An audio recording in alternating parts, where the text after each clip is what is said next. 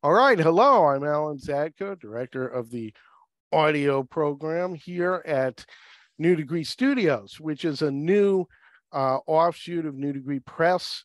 And some of you here in the room have, as we have been chatting, have made books with us. Some of you have not. And that's all great because this is its own independent program. And I'm going to talk for the next, I guess, about 45 minutes and really walk you through the entirety of the program. And then we're going to do a Q&A session afterwards. So please hold your questions until the end. I am a verbal whirlwind. Uh, I will be giving a lot of information, but don't worry. As you can see, I hit the record button. So you'll be able to review all this. And if anything doesn't make sense, you need clarity on it, please do ask questions afterwards.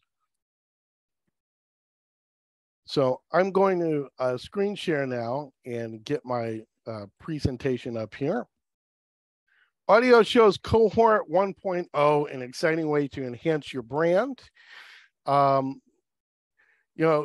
of you that either have a book already or are doing things like you guys mentioned, you co-host a podcast. So you have a brand, you have a business that you're building. And this audio show is going to be a great way for you to continue to put yourself out there and create some immediate profitability. And I'm going to explain that as we go through this. So what is an audio show at New Degree Studios? For us, how we define it is it's a short dynamic audio presentation that's either informational or instructional in nature. So we do a full season of 8 to 10 episodes. They're pre-recorded or what we call canned. So the difference for us when audio show is not for us, it's not a podcast, which we consider to be either a live presentation or a regular serial that airs at a particular time. So usually with a podcast, you do and you produce an episode and you air it.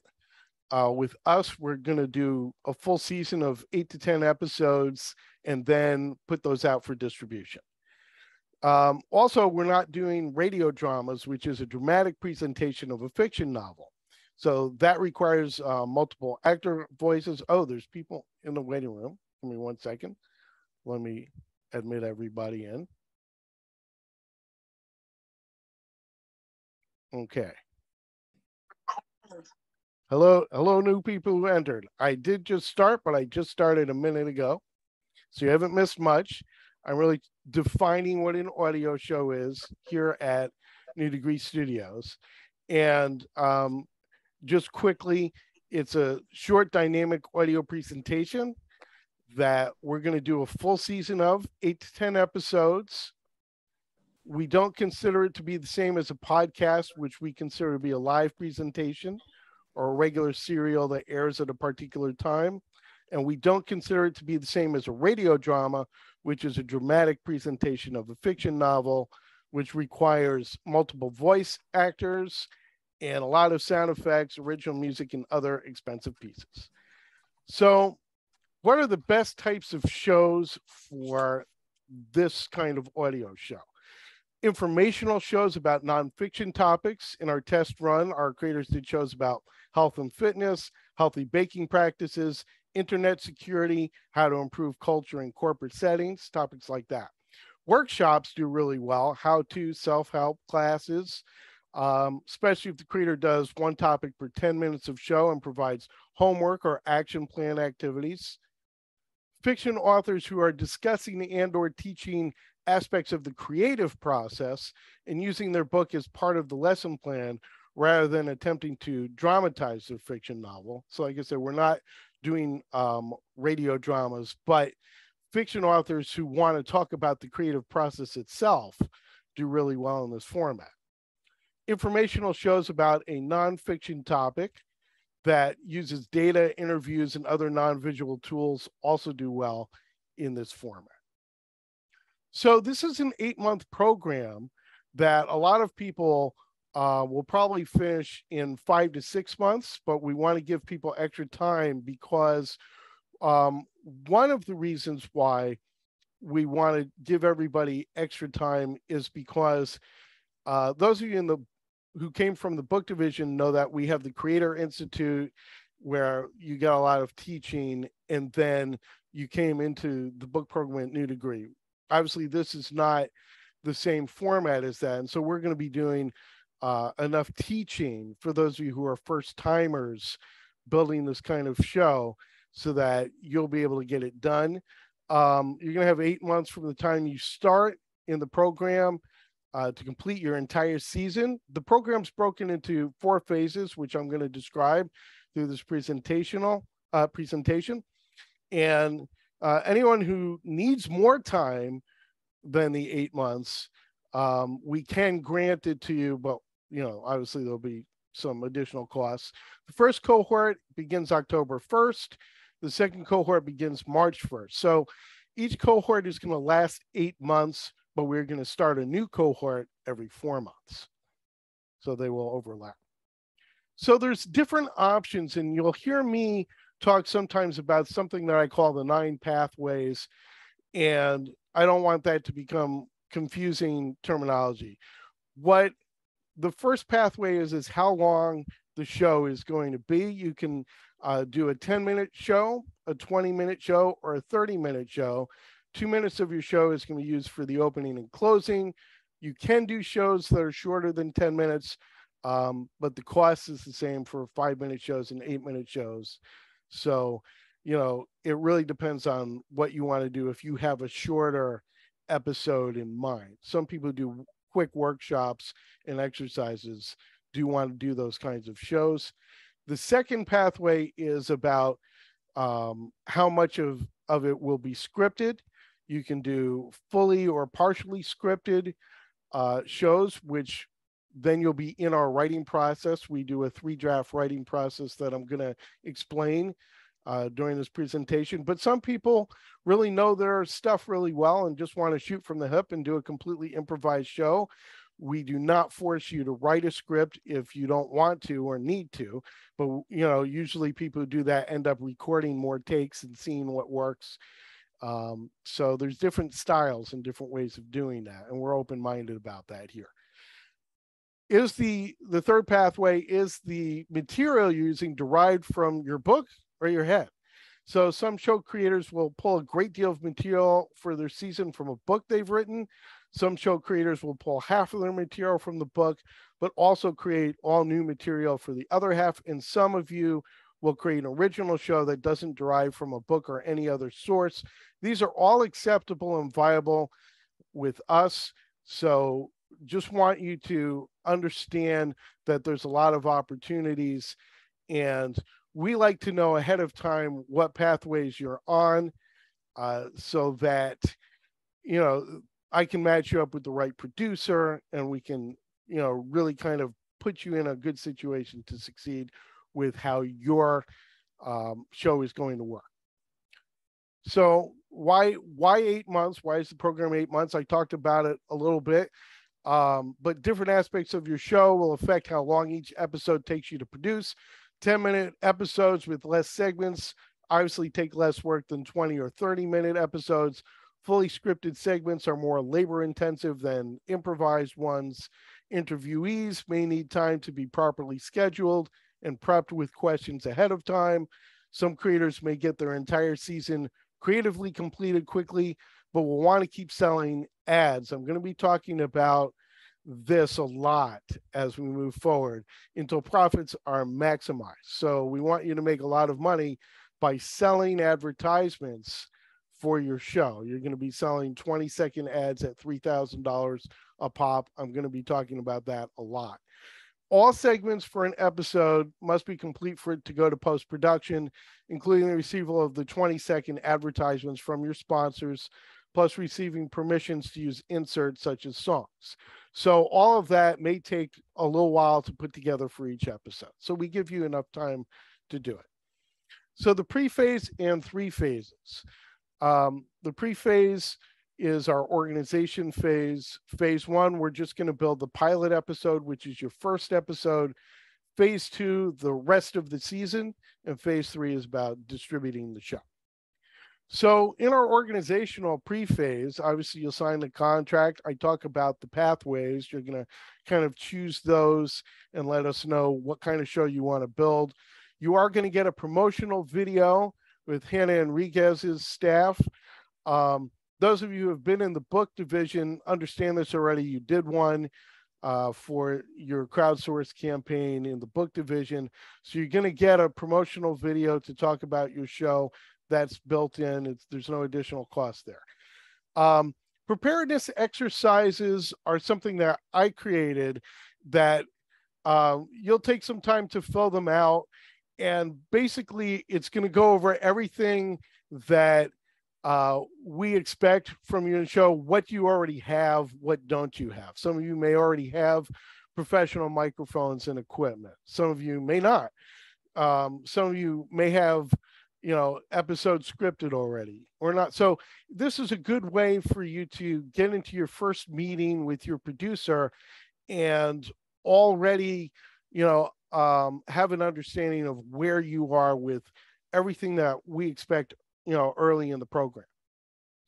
And then in the pre-phase, we'll also do sound tests. If you already have a microphone, we recommend a particular mic, but if you already have one, then we just want to hear it. Our post-production team wants to hear it and clear it and make sure that both your space and the microphone itself are proper so that you don't go ahead and start recording all kinds of stuff that ends up being unusable. Phase one, which is the pilot episode. So what we've discovered in our experiment is that it becomes easier to sell advertisements, advertising space, I should say, and bring in sponsors if we already have a pilot for them to listen to and they can listen to the show already. Some of you may be interested in going after advertising right away, and we're going to allow that, but there are plenty of ways to finance this. So the initial financial obligation is $4,000, and you're going to pay us $3,500 of that.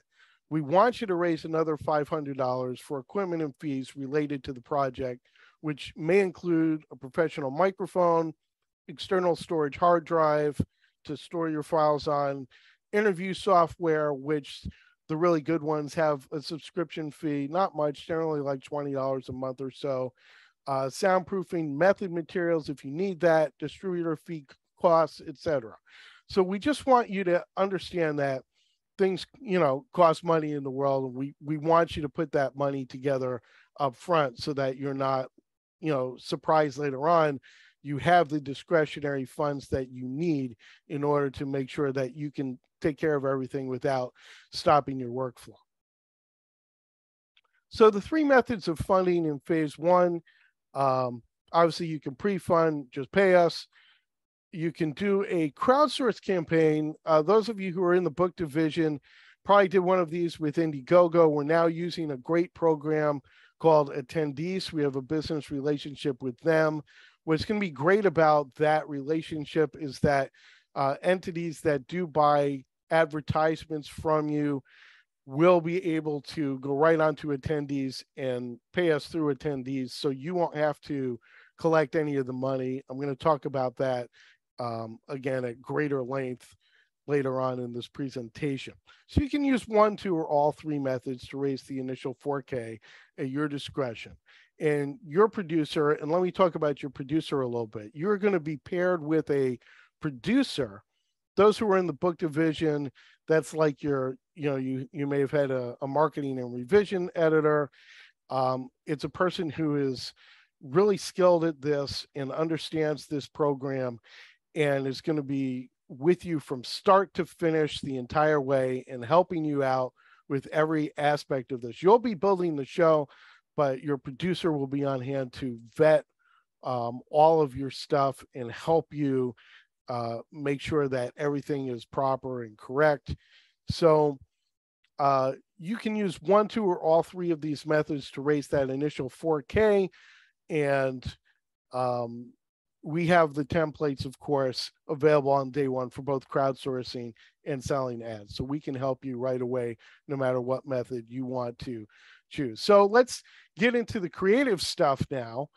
We're going to build your entire pilot from scratch, teaching you the right methods and providing you tools that you'll use a lot in phase 2 when you have 7 to 9 episodes to create in a timely fashion. So for these organizational exercises, we're only going to focus on the pilot in phase 1. So obviously we're going to choose your episode topic. We're going to create a segment by segment outline, and we're going to create a full production schedule. And what those really are the methods for creating a full organization for yourself. A segment by segment outline, when you break that down with an episode of something you're producing, you will understand, okay, I'm going to be speaking for 2 minutes to introduce the subject, then maybe I'll have a sound effect or a sound bite or a piece of music, and then maybe I'll have another bit with me talking for 3 minutes, then I'll have a guest or an expert interview. And so when you break it down in your outline, you can see all the pieces that you need to put together with your main files that you will record and the inserts that you're going to be putting in, and that will keep you organized. And some people feel, for one episode, do I really need to do that? What we're doing is teaching you the methods, so when you're putting together 7 to 9 episodes later, you have these organizational tools. So we want you to master this stuff early so that it becomes very easy late.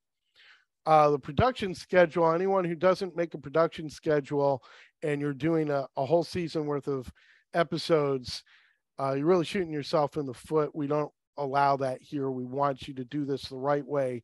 So we're going to help you build an entire calendar where you're going to plan out every element of the show and figure out when you'll be writing, when you're doing your research, when you're going to reach out to people, do interviews, etc., when you're actually going to do those interviews. Pardon me. So we'll have all of that blocked out, and that will keep you organized. Research phase, you may need to do research to put a segment together. It's another reason why we provide 8 months for your entire season. If you already have the research done on everything you want to include in your show, fantastic. But we don't expect that to be true. You're going to be encouraged to dot every I and cross every T. When you're doing a nonfiction show, accuracy does matter. So the writing process, or not, if you want to do a fully improvised show, for every segment of every episode that you decide to script, you're going to go through our 3-draft process. So the rough draft, that could be just a big info dump. You're going to write a crappy first draft, materials that you don't never spell check ever. Your producer will not read these. They might look them over for a few seconds, make sure you did it, see if there's, something, but nobody really should ever read these ever. They're your rough draft. The second draft, this is the real episode script, written as well as you can to be read and vetted by your producer, who's going to provide you excellent notes on them. And the final polish, which is what you're going to actually record after you implement your producer's notes and anything else you feel that you need to do. We're going to have really good workshops on things that, in fact, you'll have access to some of the workshops we've recorded for the audiobook division that'll go through things like, I did one where I talked about mind mazes and tongue twisters and breath control issues. And so we have some really good material already in-house. We're going to continue building these so that you guys have the best information on how to create scripts that are meant to be verbalized, which is different than how things just look when you're writing for a book. Those of you that are going to improvise your segments, and some of you may do some written and some improvised segments, if you feel comfortable just shooting from the hip and recording material without using a script, you can. But what you will do is you'll create a bullet point outline of the things you'll talk about. Your producer will look at that and have a collaboration discussion with you. And then you'll probably want to do a lot of takes for each segment. Your producer is going to listen to the best 3 of those, help you pick which one, is the best one. Sometimes you can just do one or two and, hit a hole in one or really get it, nail it down if you really know the stuff. But usually those first few takes with improvisation, you're really just kind of getting used to talking about the information. You're going to drift. You're going to go off topic. You're going to mumble a little bit. You're going to, do a lot of that. So you're going to want to go back and do more takes until you can really comfortably talk about it very smoothly. And those are the takes that we want in your final product. Dynamic inserts. So inserts break up monotony. As charismatic and lively as you are, you will want to diversify your show segments with fun inserts that may include but are not limited to interviews with guests or experts, sound effects, sound bites, which are short verbal clips, generally no longer than 5 words, short music interludes that are usually just a few seconds long. There's a limit to how many inserts you can have depending on the length of the show. We want to diversify. We don't want to have what we label a ping pong effect, when you have too many inserts and then the show, it becomes hard to follow. It's not dynamic, it's chaotic, and we don't want that. So there'll be a limitation on this, but by creating a dynamic scenario for yourself with your show, it's going to be fun, it's going to be interesting, and the flow will be really nice. Other things we're going to do in phase 1, in addition to building your pilot, you are going to get original cover art. So this is going to be promotional art for your distribution and promotional needs. You're also going to pick 2 major distributors from a curated list of the best out there. We pick them now so that the art team can modify the size of your art to match what the requirements are for your first 2 distributors on their page, so that later when your show is ready, we're not trying to get the art after your show is already ready. You'll just be able to distribute it. You'll also get the opening and closing materials that will run throughout your entire season. So your opening and your closing will be consistent on every episode. So whatever that sounds like with music and with you talking and introducing your subject, we'll have fun with that. And then that will be baked in, and we'll be able to just use that on every episode to open and close every show. I know that I went through all that really fast, and I'm a whirlwind. I know you probably have a lot of questions on that, but I'm going to go through the rest of the program and jot down those questions, and we'll do a big Q&A at the end. So phase 2, the entire season and what I like to call the big money. So phase 2 starts the moment we put the wraps on all aspects of phase 1. This will be sooner or later for different creators based on any number of factors, based on how you're financing, based on how many episodes you're doing and the length of those episodes. If you're doing heavy pen script writing or just improvising, some people will be sooner than later. So I don't like to put an exact time frame on when phase 1 will end and phase 2 will begin. We don't want to start phase 2 later than month 4 of the program. Then you're kind of getting into deep water with how much time you have to build the whole rest of the season. But you will be building 7 to 9 episodes depending on the length of your show. What I mean by that is if you do the 10-minute or 20-minute shows, you'll have a 10-episode season. If you do a 30-minute show, you'll have an 8-episode season. And you're going to be selling advertising space first to pay for the full season commitment and then to make a ton of personal profit. Here we go. Oop, went the wrong way.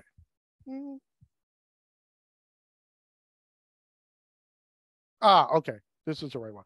Organizational exercises for real. So as I mentioned, when we're doing the pilot episode, we're going to be doing a segment by segment outline, and we're going to do a production schedule. And for one episode, that might, that might seem frivolous if you have like 5 segments and like 2 of them are you talking and one of them is one piece of music and one of them is an interview. Why do I need to organize all that?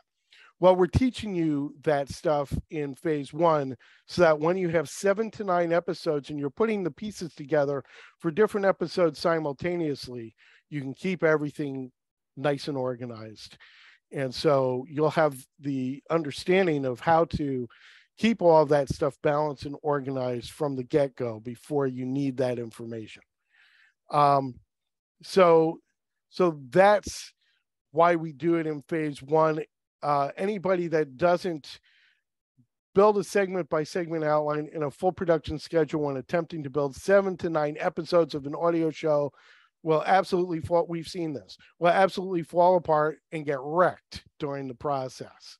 And in our experiment, I told everybody, we want you to do these exercises. We need to see how they work. The people that did them it was smooth sailing through the whole thing. The people like, I don't need to do that. They were stressed, and it wasn't fun for them until they went back and actually put these things together. So we want you to do this. It's very important that we do these organizational exercises. So financing and creative work are simultaneous in phase two. You'll be constantly selling advertising space to third-party entities, your sponsors, during the phase two process. You will also be constantly putting together your main segments, interviews, and inserts, which includes doing research, writing scripts, recording segments, vetting and gathering creative materials. This is all going to happen simultaneously. Here's the big one. $15,000 is no big deal. So in phase one, you raise $3,500 for New Degree Studios, but the full payment for the entire season to the company will be $15K. Don't log out. Let me explain this to you.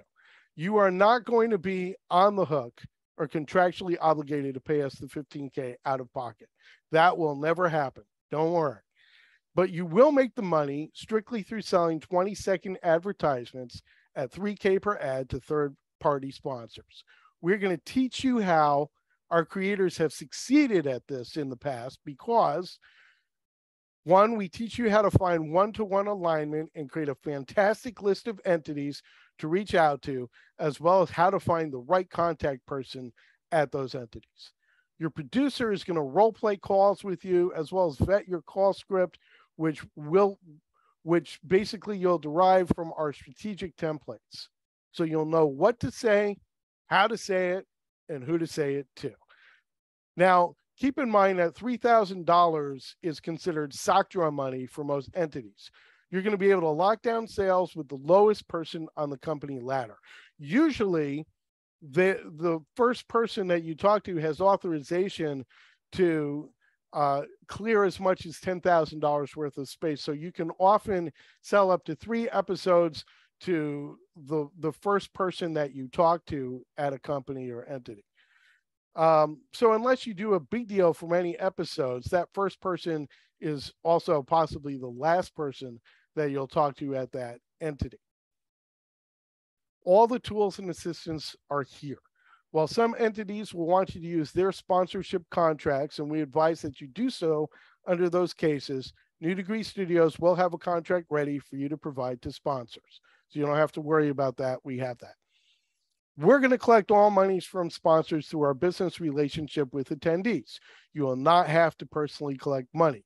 This is going to look professional. It's going to put your sponsors at ease that they're doing business with a production company that's a legitimate business entity. There is a processing fee from Stripe for this that's unavoidable. I think it's 2.5%, but we have made the decision internally. This is the best method available. And I will jump on Zoom calls with you and your sponsors to close sales. If you need him, that's me, to back up your play. So they may say, can we talk to somebody at the company? Well, you do have a producer. The producer is more, on the creative end. For closing sales like this, just send me a DM. Alan, my sponsor, wants to talk to someone at the company. I will always take those Zoom calls.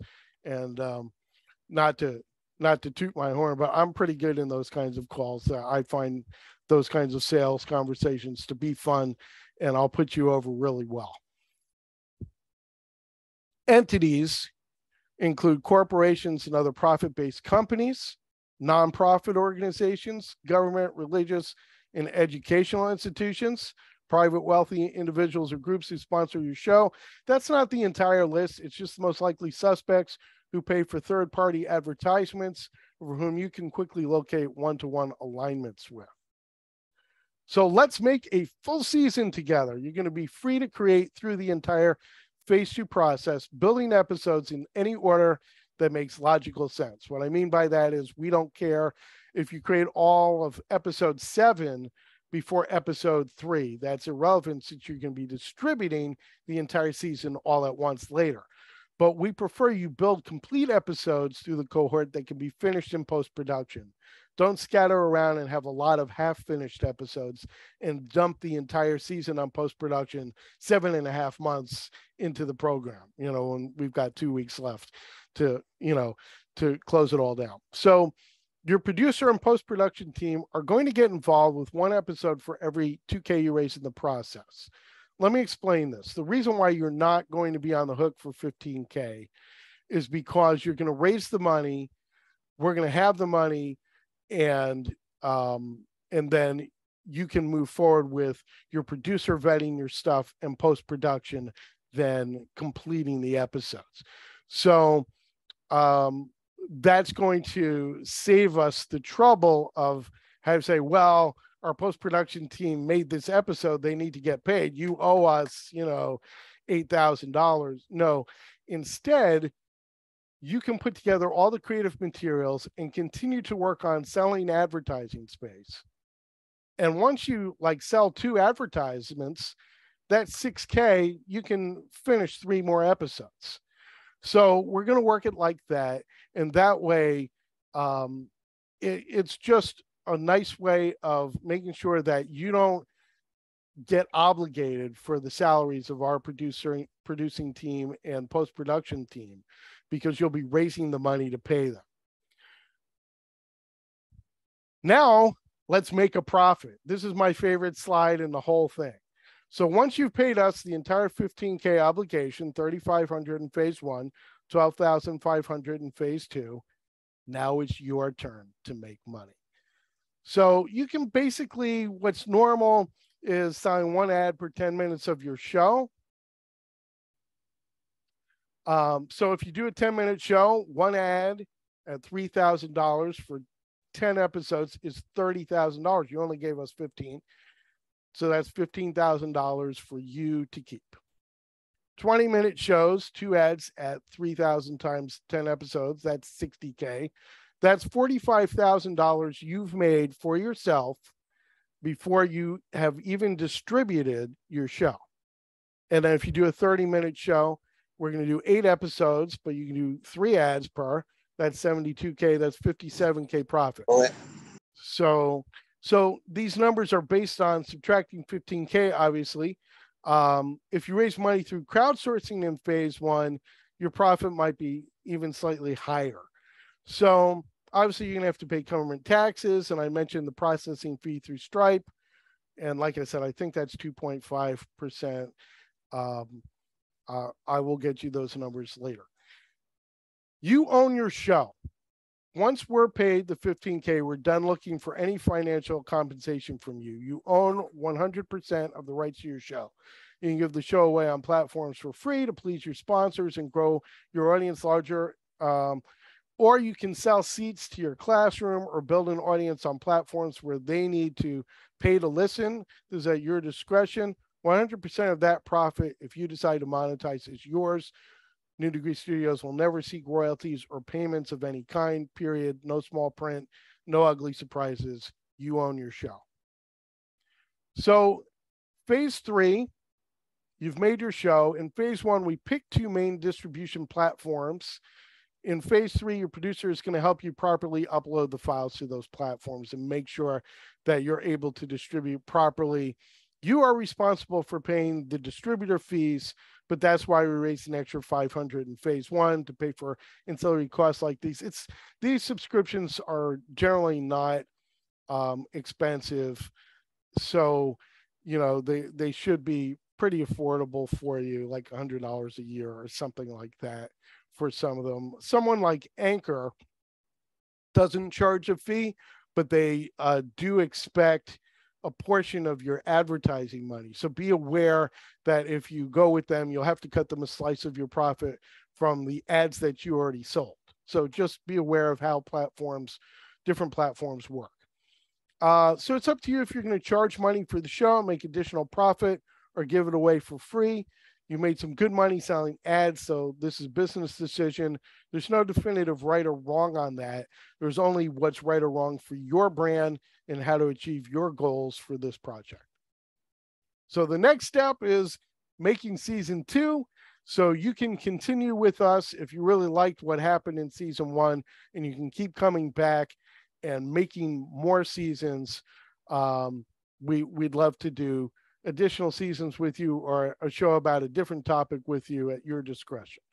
So you can keep doing this.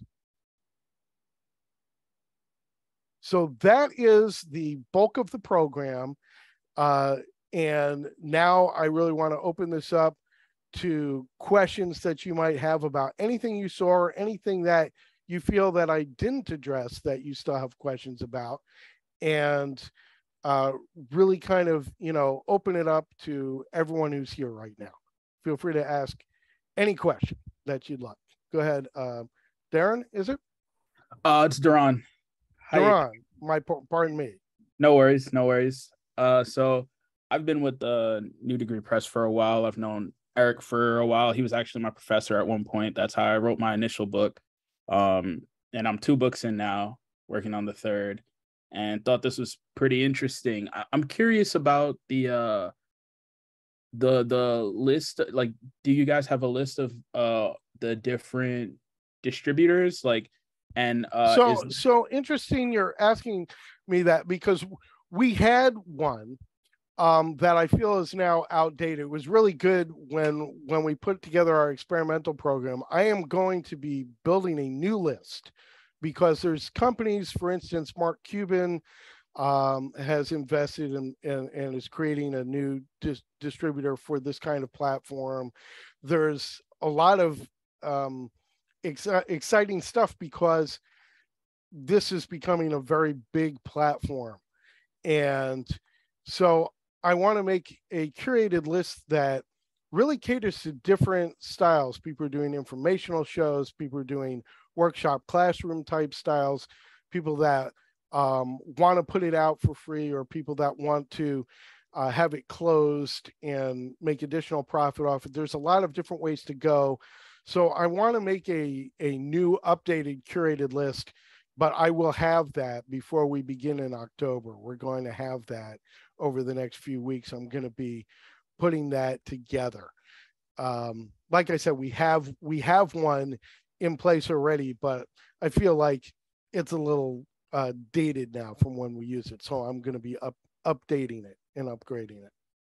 Okay, perfect. Because I feel like, I guess that would be really important when in terms of selling the ads, right? Knowing where. Well, that's a great point, because they're going to ask you where is this going to air, and so for you to be able to just go, we're definitely doing Spotify and Audible, and then I'm going to pick a few other platforms that are appropriate, to just rattle it off and go, all right, we're going to do Anchor, we've made that conclusion, we're going to do, and to be able to tell them why. This is what makes you look like a professional, and it's one of the reasons why we want you to pick 2 distributors early in the process in phase 1, before you're really out there selling advertising space. So really good question, really good point on that. That's accurate. Thank you. Who's next? Ellen, it's Colette. Hi, how you doing? Good. Okay, I have a question as far as, and actually I'm really glad Darren asked that, because I felt like kind of weird, like, well, where does the show actually get placed? Mm-hmm. So we'll be on Spotify or Apple or wherever. Yes, and so there are a lot of distributors out there, and so with the book division, it's very easy for us to say, look, you got to be on Ingram, Spark.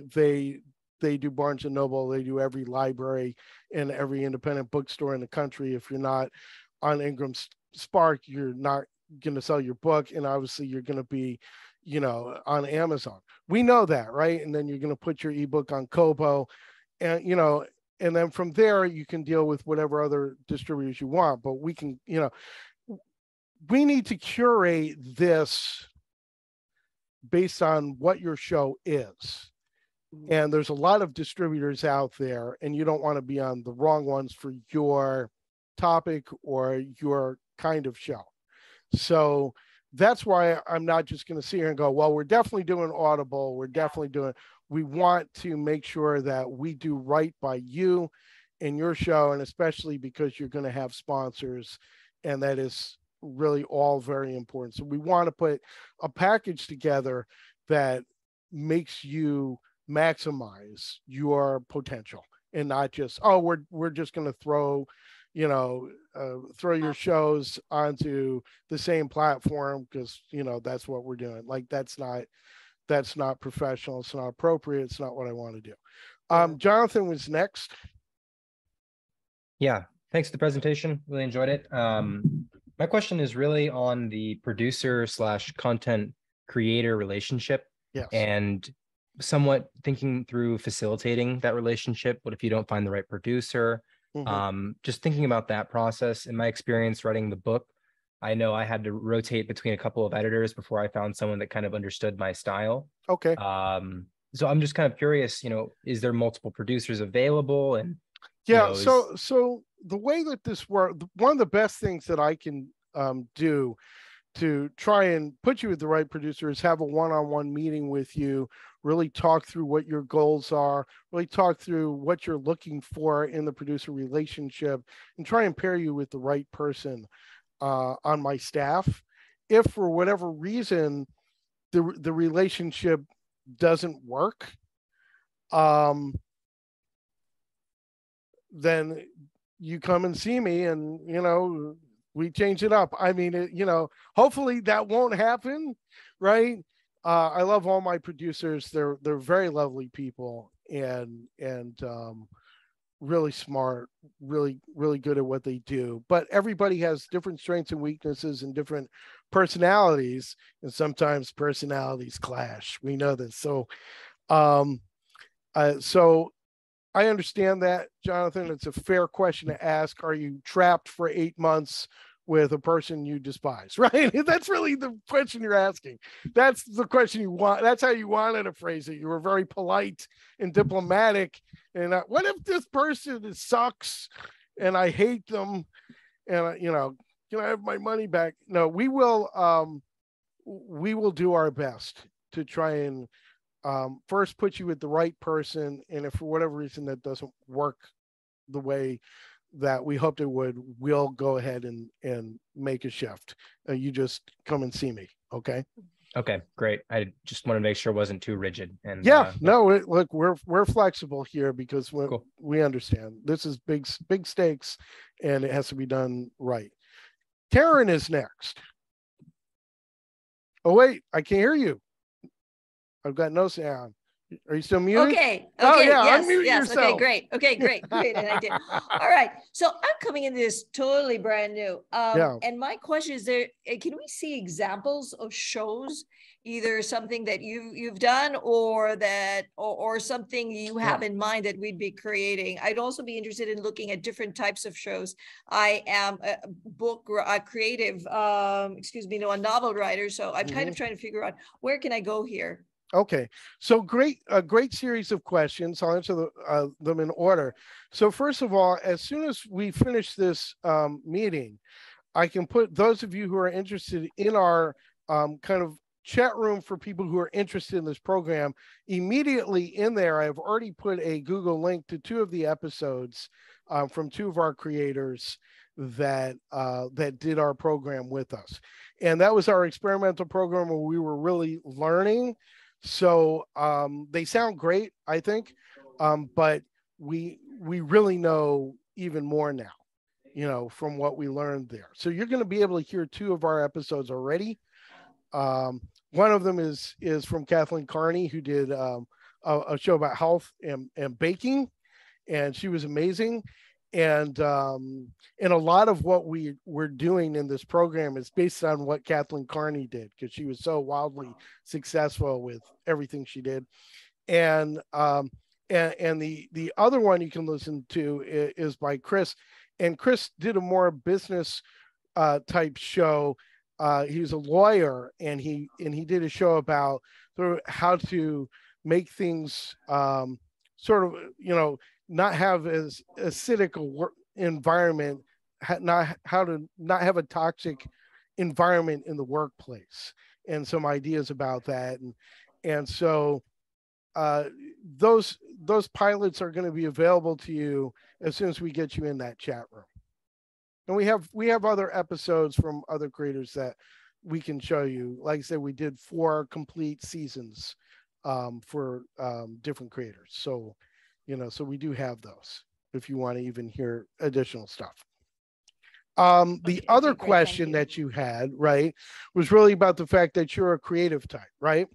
So I can speak on this personally and talk about myself a little bit, because my own background is in screenwriting and in developing pitch packages for TV shows.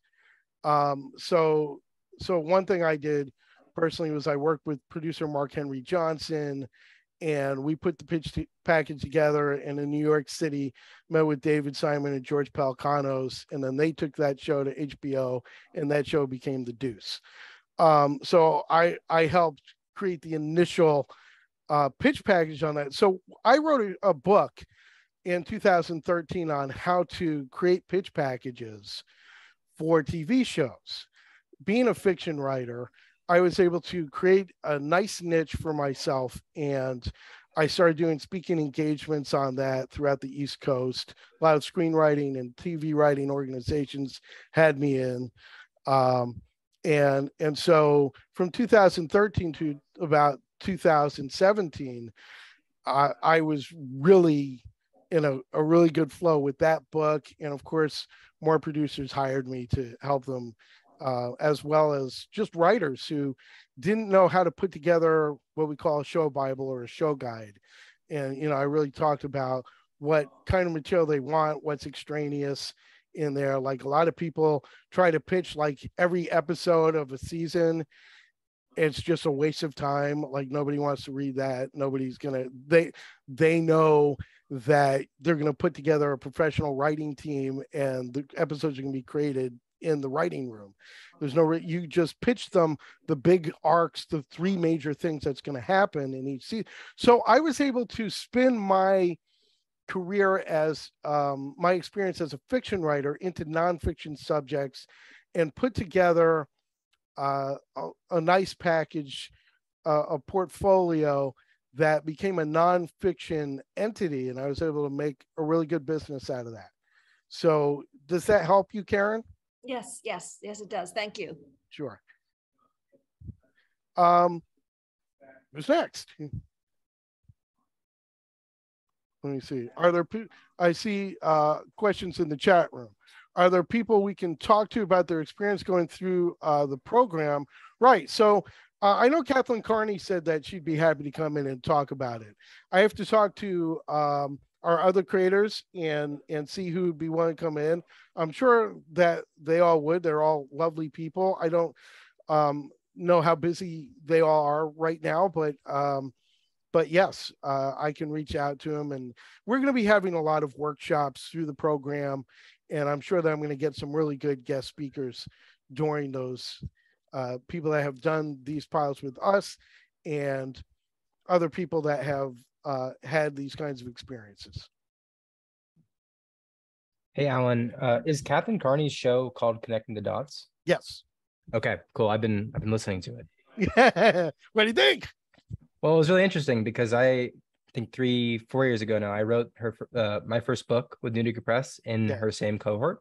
So I wrote the book with her, and it was really cool. Yeah. So it's really interesting. Yeah. So you know how awesome she is. So yeah, she's great. Yeah. But yes, Connecting the Dots was the show that she did, and it's done really well for her. We're really excited for Kathleen and the results.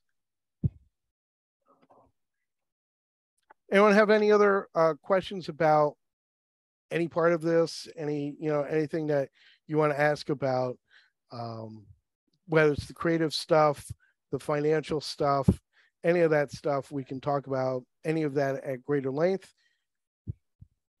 Yes, I'm so sorry I have my camera off right now. I'm currently under the weather. Oh, I'm sorry to hear that, Sally. Thank you, no worries. I just wanted to ask, initially you had said that this whole process would cost about $4,000. Okay, so let me clarify. The pilot, you do phase 1 with us, and that costs $4,000, right? So that's for the pilot episode. And all the stuff that you're going to learn in that first phase. And so once you finish phase 1, you move into phase 2. And phase 2 costs an additional $12,500, but we're not asking you to take that money out of your pocket. We want you to sell advertising space in your show. And we find that the $3,000 ask per slot is very doable. Even if you have no experience with that, we're going to help you get there and do that. So I don't want anyone to be sort of intimidated by the number 15,000, because to me, the number I want you to be focused on is twice that or 3 times that, the 30,000, the 45,000. I will be very unhappy if every one of you that joins this program doesn't make a huge profit before you even distribute the show. These are not artificial numbers I'm putting out there. This is very realistic when you talk about sponsorship money. They expect on the other side to, buy advertising space in shows. This is very normal for the entertainment industry.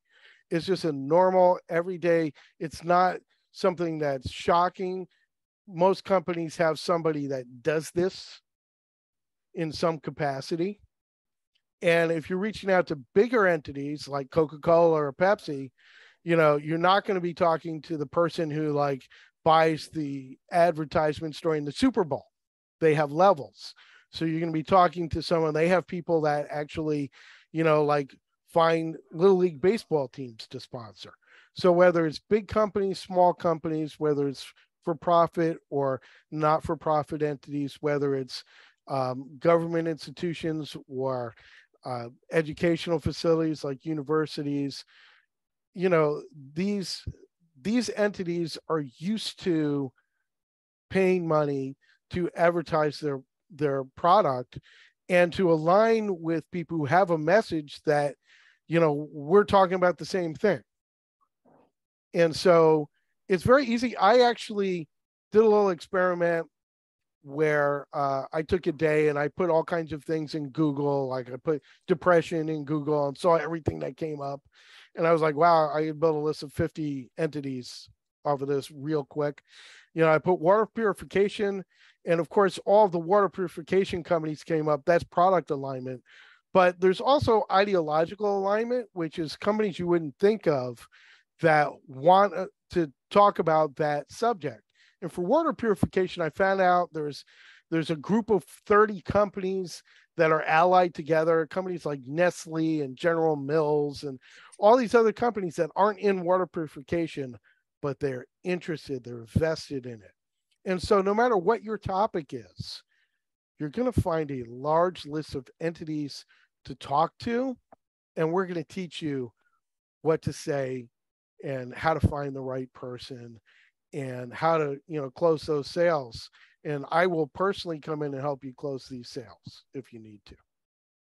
So we have all that. So does that clarify things for you, Sally? Because I know your question was about the breakup between the program costing $4,000 initially, and then how we get into that larger number. Does that clarify that? Yes, but just to confirm, so we wouldn't necessarily we would just be earning the money, would it be through an Indigo campaign, like how we initially were marketing our books and asking for fundraising? Is that how we would go about it? So there's 3 different ways you can do it, and crowdsourcing is one of them. We're not using Indiegogo here anymore. We now have a nice business relationship with a company called Attendees, but if you want to go about crowdsourcing, you can do that. And for instance, Kathleen Carney raised about $3,500 through a crowdsource campaign, and then she sold a lot of advertisements and was able to pay us really actually very swift. It was like, it was like no problem for her. And so for some of you that are not used to doing this stuff, there may be some learning curves. That's okay. That's why we're giving you this time to do it. That's why it's an 8-month program, not a 3-month program. We have seen people make their show very swiftly. And so you have 8 months. It probably won't take you 8 months, but if it does, it does. That's okay. Your producer will be with you the whole time, helping you no matter what methods you choose to use. If you want to self-fund some of it or all of it, if you want to crowdsource in phase 1, you can. And if you want to start selling advertising space right away, you can. So all of those methods are available for you. Who's next? Alan, I have another question. Sorry, I'll make it. That's okay. How big do you think, what are you anticipating as far as the size of the cohorts and the amount of people, working with you and things like that? The more the merrier. Yeah, that's a definite salesman attitude. We're just starting the program now, and I know that, October is coming right up. So we'll see how many people want to join up now, how many people want to sign up for March. To me, we have room. I'm not worried about it. I'm really, really confident in my producers. Our post-production team is stellar. So Marco Merja, who runs our post-production team, is a professional's professional. If he needs to hire more post-production editors, he will. If my editors, need some assistance, they'll get it. I'm not really worried about how many of you come aboard. We're not going to be overwhelmed on our part. I promise you that. Thank you for and that. You're never going to get into a situation where your producer is like, oh, I can't read that. I can't help you. I can't listen to your recordings this week because I've got a million other things to do. That's never going to happen. I won't let that happen. And if for some reason something happens where, things happen, your producer could, get a flu or something, right? I can step in. I'm not taking any of the creators myself because I'm taking all of you. I'm going to be stepping in wherever I'm needed to help on every show. So you will never be alone in this process. You will never be in the dark on this process. I guarantee it. Thank you. I could ask one more question. Sure. That's all you get. It's your last one. No, I'm just kidding. All right. I'm curious if the show does really well, if there's ever a potential to adapt it into a docuseries with actual cinematography and videography or whatever. So here's what I'm going to tell you about this. So when I said we did a big experiment, that's what I meant. And one of the things we did, and I was talking to Colette about this the other day, was we also tried video shows.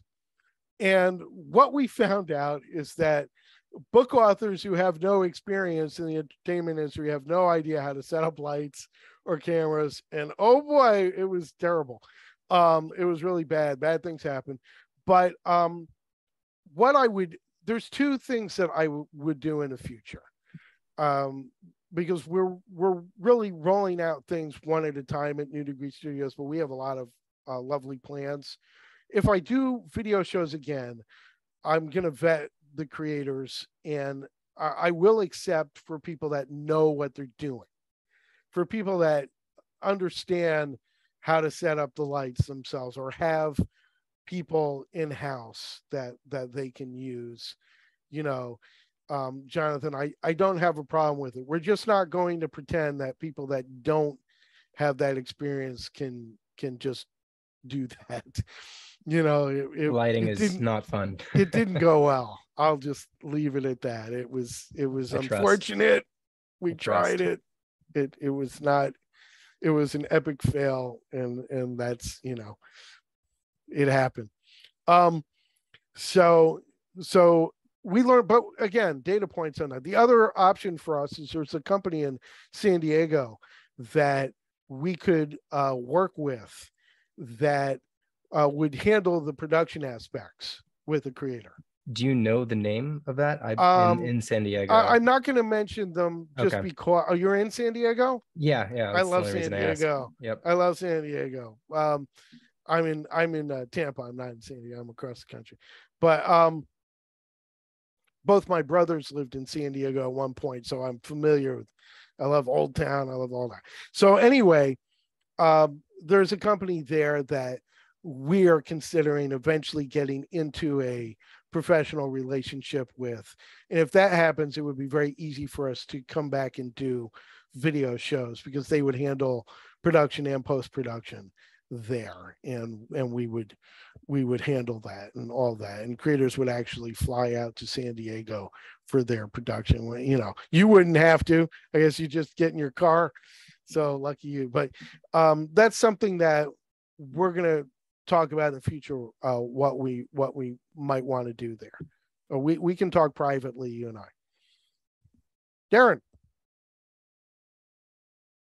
Yeah, sorry, I was muted. This is my last question, but do you guys, and I know this isn't like super important because it depends on the creator as well, but just curious on like maybe the number of like creators from the last cohort that went profitable versus not. Right. So I'm just going to say this. In our cohort that we did, we were seeing if we could build the shows and what the cost structure would look like. We didn't sell advertising space as part of the program. Creators did that on their own and brought that money in. So you would have to reach out to those creators and find out, what they did. So what we did was we gained all these data points and we learned. And again, a lot of what we're doing with the advertising stuff and all of that is stuff that we wanted to bake in. And having Kathleen Carney really kind of put that in motion and all that was really informative for us. And we've seen it also work in the book division with certain book authors like Ahmed Siddiqui, who is able to get MasterCard to buy 250 copies of his book and sponsor his book, and other authors like that, where we learned a lot of data points from that on. The program we have now with all this stuff and all this profitability, some of it comes from my own personal experience in my 25 plus year career. And so I'm implementing stuff that I know works. And I know that doesn't quite answer your question as far as that goes, but we had 4 creators that successfully made their shows and where they went from there with them in terms of that profitability. We encourage them to take those steps. So. Got it. Thank you. Sure. It's a fair question to ask. How many people, got to the 15K? You guys are going to be the first cohort to go after that money. But I'm going to tell you this, that everybody that I know in the corporate world, from people who've written books to people that I just know in the corporate world, think that $3,000 for advertising space is a ridiculously low number. It's a low ask, and nobody should have a hard time getting it if they follow the program. If you work with your producer, have a script that's vetted, do the research on the company website or on LinkedIn and find the right contact person and reach out. You might end up talking to secretaries, and we teach you, how to, get past those secretaries to the right people and make the secretaries your allies, and not have them stonewall you. And so all kinds of stuff like that will help you get into conversations. And again, with the $3,000 per ad ask, the first person you talk to that's the right person should be able to clear up to 3 of those ads for a $9,000 sale. You'll be surprised how quickly and easily that will happen if you approach it professionally, if you have the right messaging, and if you have one-to-one alignment with that entity. So that's what we're looking at there. Is that helpful? Yeah, no, I think that is super helpful. I know you're saying that it's not a huge ask from those companies, and I agree. Especially looking at like maybe content creators and like how they go about it, right? But typically, they're showing numbers beforehand, right? That we wouldn't be showing beforehand. So right? first of all, and here's the thing. So great point. What they're typically interested in with new creators is what are you selling? What's your message here? So first of all, if you're everybody that you're selling advertising space to after you finish the pilot can literally listen to your pilot episode. That's huge. If you've got a book, you can give them the book. And these are your data points. You're an expert on a subject. So it becomes one of those things where you're selling you. And yes, you're right about the fact that, people who already have like an internet following, like I got 100,000 likes on my message yesterday, have an easier time than people who don't. But we find that if you're putting a show out about a particular message and you get one-to-one alignment, companies want to help you. They will help promote the show. They will actually, some companies will actually put a clip of it on their own website. These are things that can be negotiated in the deal. So it's really about, finding the right business partners. And when you think about it that way, when you think about you've got a brand, you're the expert on this information, and you're selling yourself and you're selling the one-to-one alignment, you can convince these entities to come in and become your business partners. And just like we talked about earlier, it helps if you know what platforms you're going to be on. I'm going to be on these distribution platforms, and this is our goal. And, our goal is to get a following of 10,000 listeners, and we're going to be building that over, a year to a year and a half. Your advertisements aren't just on there for a month or two. Your advertisements are a permanent part of those episodes. They're always going to hear you. So everybody who listens to the show now, everybody who listens to the show later, they're going to hear your ad. It's permanently part of the show. And so those are things that are selling points. And that's the kind of stuff that companies like to hear. They like to, hear where you're going with it, what the plans are, not just for the immediate distribution, but how we're going to grow it and who they're going to be exposed to.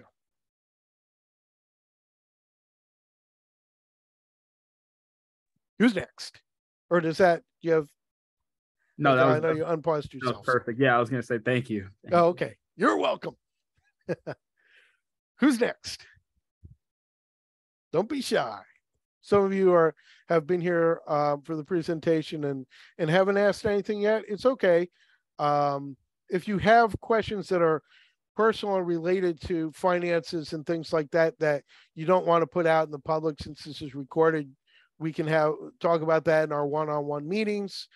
But do feel free to put out anything that might be specific to your show, because other people here in the room or other people who may watch this seminar or later may be thinking about a similar type of show. So go ahead and ask me anything.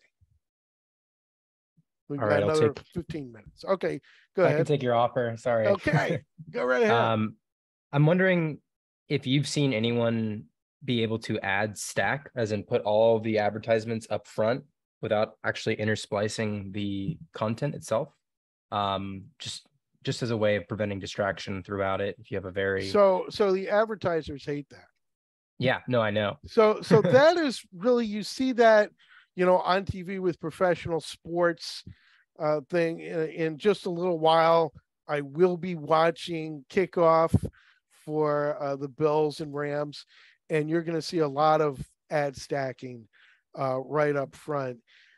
And I feel like this format, unless you have companies that are aligned with each other in such a way that they won't find it problematic, or are so not aligned, like, if you have a water purification company, because you're talking about water purification, then you have Snickers or whatever, just because you got Snickers, or somebody at Snickers and they said yes.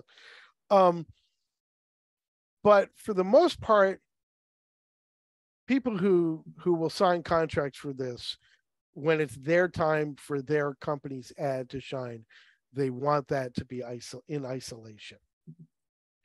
But that is something that you can negotiate. Again, if you're talking to companies, you might want to say, we'll do ad stacking at the top of the episode for 3,000, or if you want your ad to be in isolation, it's 5,000.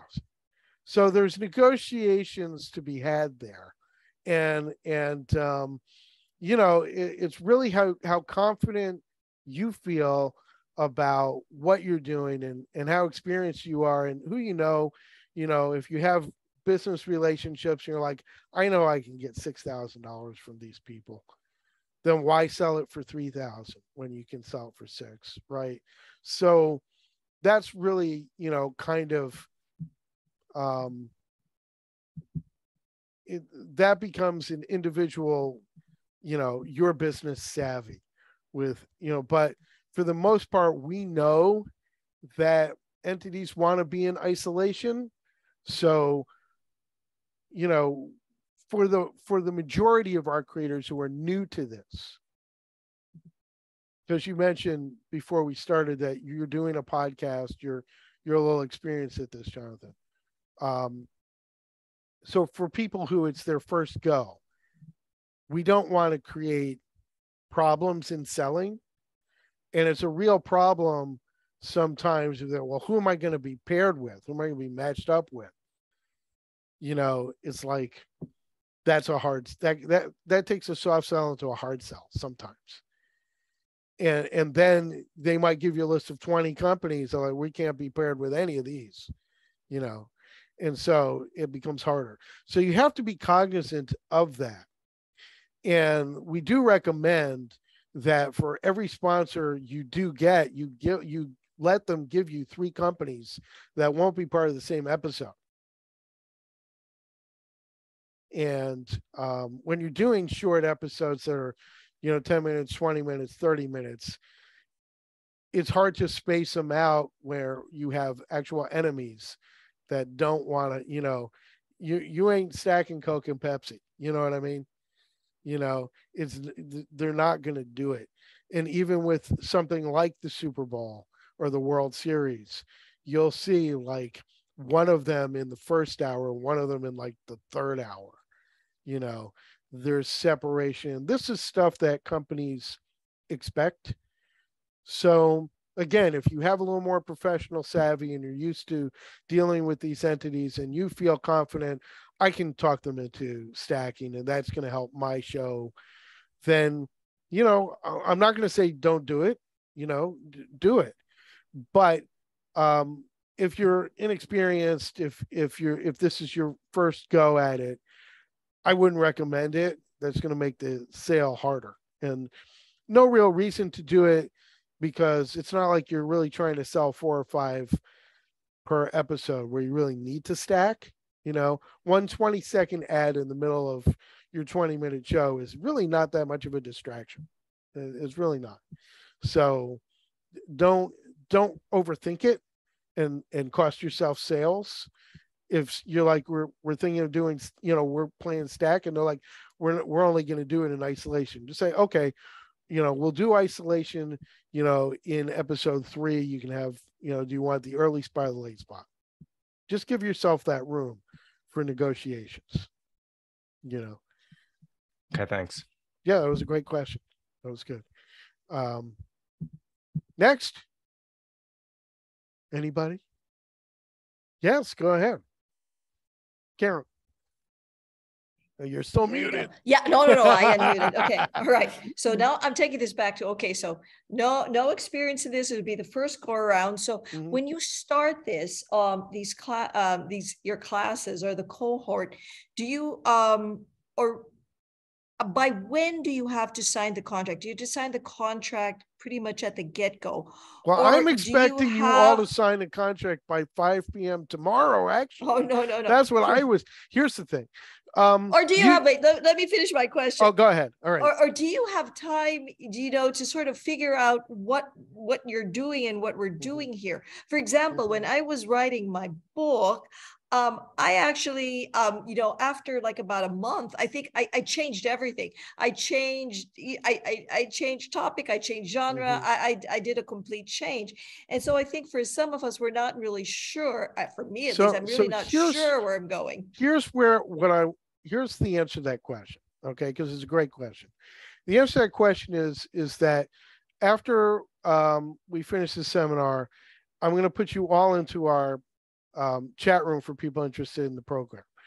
I have a lot of information that you can look at right away, like the preparedness documents. It's going to ask you a million questions about, you know, for you to think about. I can give those to you right away. You don't have to wait until you sign the contract to see those. And that's going to get you thinking about what you have or what kind of show you want to do. The other thing is, you know, is this show going to derive largely from the book you wrote, or is it going to be new material?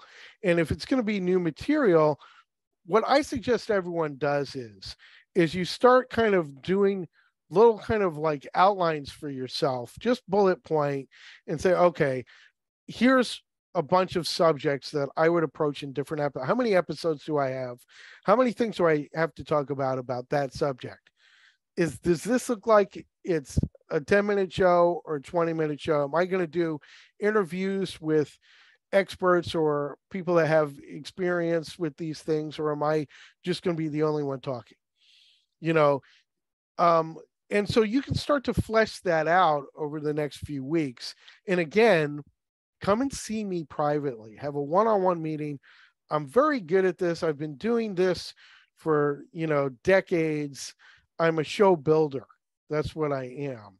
That's my strength. I've helped a lot of people build shows, whether it's writers or producers, and you know, I love these kinds of collaborative meetings where I have kind of a series of questions that privately, you know, I can ask you. Really, we can get to the nitty-gritty, and then I can make recommendations for you on what I think. And so you all have access to my calendar link. And the best thing for us to do, if you're not sure, you know, where to go with it, you like the sound of the program, but you're not sure what kind of show, come and see me and let's figure that out together. Because, you know, you don't want to be in a situation where you start putting stuff together in the first month and then you completely change directions. If that happens, again, that's another reason why we have 8 months. Most people will complete their, you know, the bulk of the work in 4 months. You know, recording the material once you have the scripts is not an arduous process. And so it's really about making sure that you're organized, you have everything together. And some of you we all have discoveries during the creative process. That's why it's the creative process. And for those of you that do have those discoveries and go, okay, this show isn't going to be what I thought it was. I actually need to throw all this stuff out. That's what we want to find out in phase 1 when we're doing our pilot, before we start putting together the 7 to 9 other episodes. We don't want to be working on 6 episodes and throw all of that away.